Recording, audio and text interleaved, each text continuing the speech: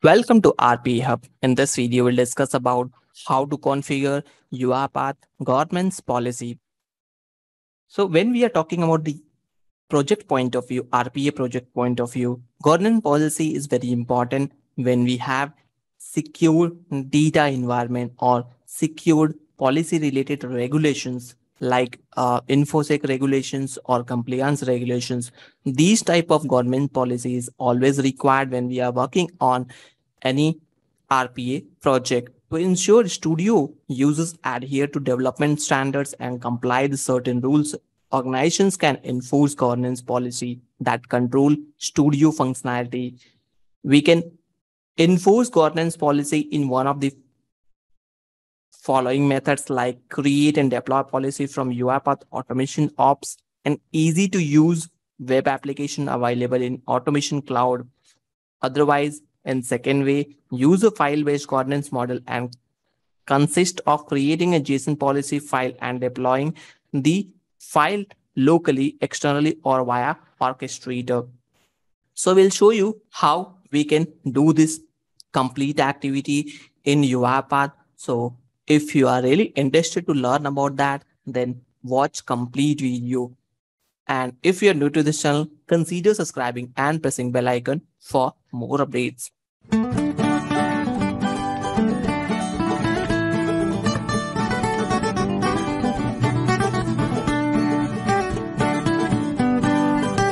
Let's begin with creation of governance policy in UiPath Studio. Once you launch UiPath Studio, you will find it out help section here. From here, you have to simply click on generate governance policy. When you are clicking on the governance policy, you will find it out two options, classic policy or modern policy. It's totally dependent on your project to project and which component you are working. If you are working on classic policy or classic folder in Orchestrator, simply click on classic policy and it will generate a policy for you. So let me save here and then we will open it and see how it looks. So click on save, and once we are saving, this file will be created on our desktop.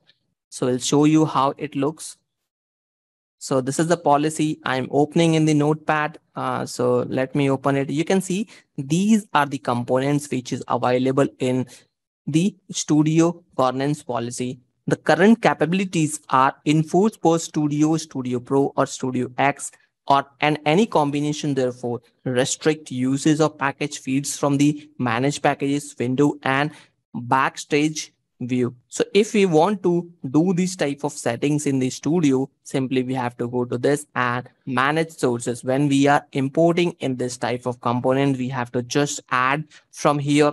And when we are adding from this sections, we can see these type of governance policies already available. Now, if we want to use this file as a local file, then we have to place the governance file in the roaming folder or in the machine where Studio is installed. So if it is installed in C drive, you have to paste it in C drive. Or if we are using this file in external file or large deployments, place this governance file on HTTP server or HTTPS server. It's totally up to you. But if you want to add in the orchestrator, say in the orchestrator, copy this content of the governance file into an asset in orchestrator. So here you will find it out. This is the orchestrator login credentials where you will find it out asset section here. So simply go to the orchestrator, then any specific folder like robot or the folders, you'll find out the assets. From the asset sections, you can add this file into the governance folder.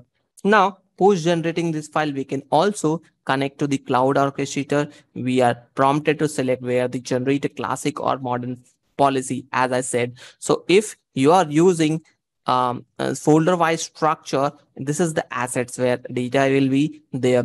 If you are using classic folder, then you can install this into the classic or generate the key from here in the classic. Or if you are using for the modern folders, kindly generate from the modern folder.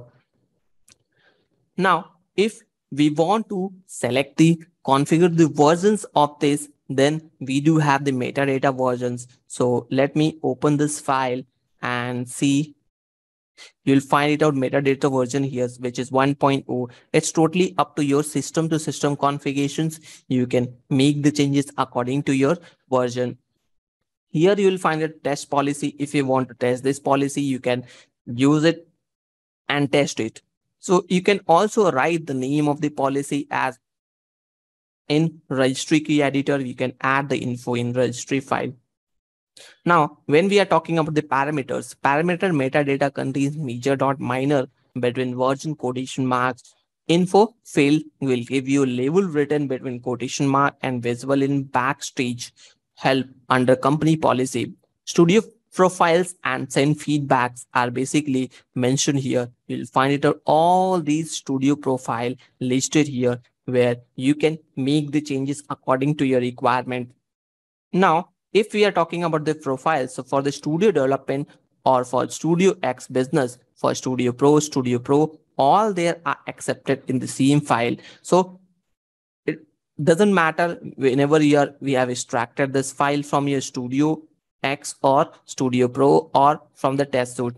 It will applicable for all these files. You can find out source informations, allowed, removed feeds will show you what all parameters and what is the requirement or mandate for it. So when we are talking about the package manager, which allow add remove feeds. So add remove feeds is basically used for either true or false. So if there is a different value, then it will not accepted. Or if we want to make it true, then that will work accordingly. When then we have allow enable disable feeds. This is also a boolean type of character. So either this will be true or false. Allow orchestrator feeds is also true or false. Then the feeds. In the feed sections, you will find it out the name, label written between quotation marks visible in the managed packages. Source is basically feed source written between quotation marks. When we are keeping the enable is enabled field is true, basically we have to do it working structure. Because of that, it should be true.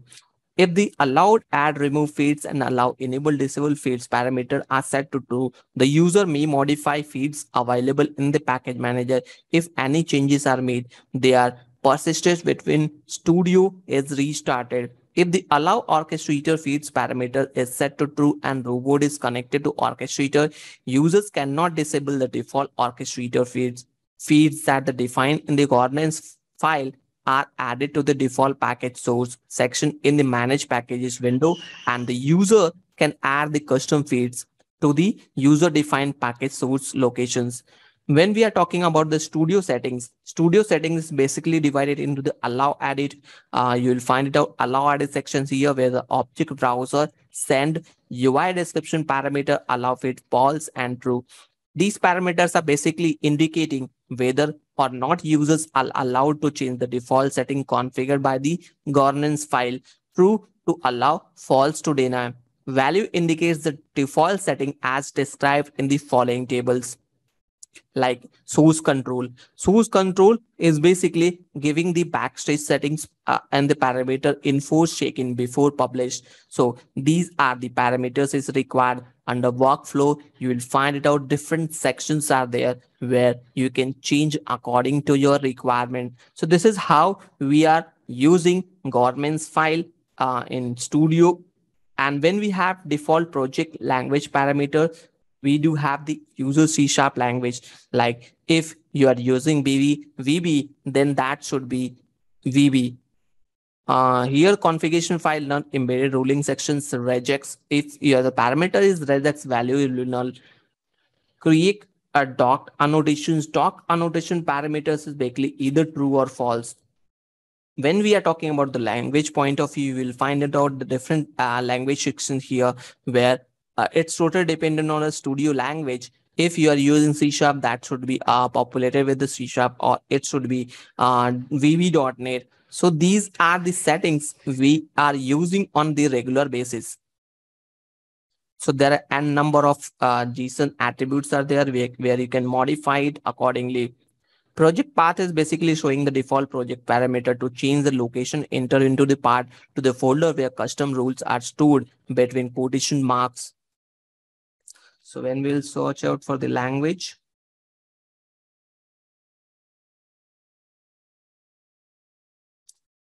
You can find out the default project language parameter where Visual Basic is auto selected, but we can change it according to our need. Process published URL parameter is basically use the default location to change the location into path between quotation mark. Published parameter is also defined. After making changes at all, we have enforcing rules. Enforcing rules are there are two types of manage the custom rule set in the UiPath policies.config governance file. Point to the rule set located at one of the following paths on the local machines or shared on a network server or machine identified by the UNC path. So this is how we are using governance file in UiPath. If we want to paste this governance file into the registry, then we have to go to the local registry key where our UiPath Studio will be installed. H key current user, you have to define software and the UiPath path and hit enter. When you will hit enter governance source name of the new value, do not use the name of the value. So governance source is the file name should be kept there. If you are using different name, that should not connect with your UiPath Studio. And if you are keeping this file inside the orchestrator, then you have to go to the uipath.settings.configurations where asset name should be UiPath Studio.governance source. So these are the fields we have to define in the UiPath Studio and Orchestrator. Post that you can use it at any point of time. So, which is very important part when we are working on the RPA projects. So that's all about the UiPath governance policy. Hope you liked it. If you really enjoyed the session, consider subscribing and pressing bell icon for more updates. Thank you for watching.